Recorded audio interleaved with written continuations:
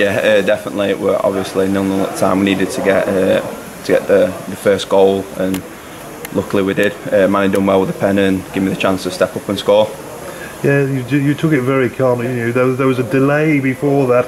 We saw you walking around with the ball, placing it down, and you weren't going to take any of Tony Breeden's antics. Were you just looking at the ground before you decided? No, just focus on myself and making sure the ball went in back at net.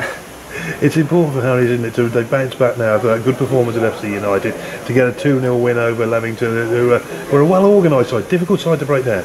Yeah, I thought tonight we managed the game well. Obviously, with the first two losses, we needed to bounce back well. We've trained well all in the last week or so, and so we took it into the games and got 6 points out of the 2 games. And you must be delighted that you're now underway and got one in the onion bag. Oh yeah, I needed that, to be fair. So hopefully first the many. That's it. It breeds confidence, though, doesn't it, Joe? Yeah. So getting that sort of, you're getting the ball in the back of the net, you know, it lifts your spirits quite good. Yeah, especially when you're up there, you need to be scoring, so that's what you get judged on. So I'm happy to hit the back of the net, and hopefully it's going to be the first of many, and second of many wins.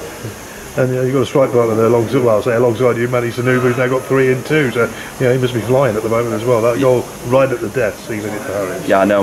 Manny in the last 2 games has been brilliant. He scored, obviously, won us the game against FC United, and then scored a great goal to finish it off, to cap off a professional performance tonight.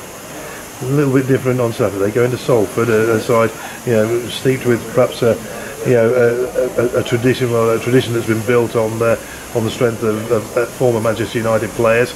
They're regarded by many to be one of the fanciest sides to go up. You got there with full of confidence after 2 straight wins. Yeah, we've played well in the last 2 games, so we've had 2 professional performances, and we'll go there full of confidence on Saturday, and hopefully we can take 3 points from the game.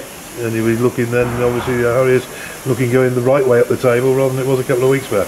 Yeah, definitely. We've got 2 good wins now, so we've got a bit of momentum, so hopefully we can take it into Saturday's game. Have you set yourself any targets for the season, Joe? Do you do that sort of thing? Just score as many as I can.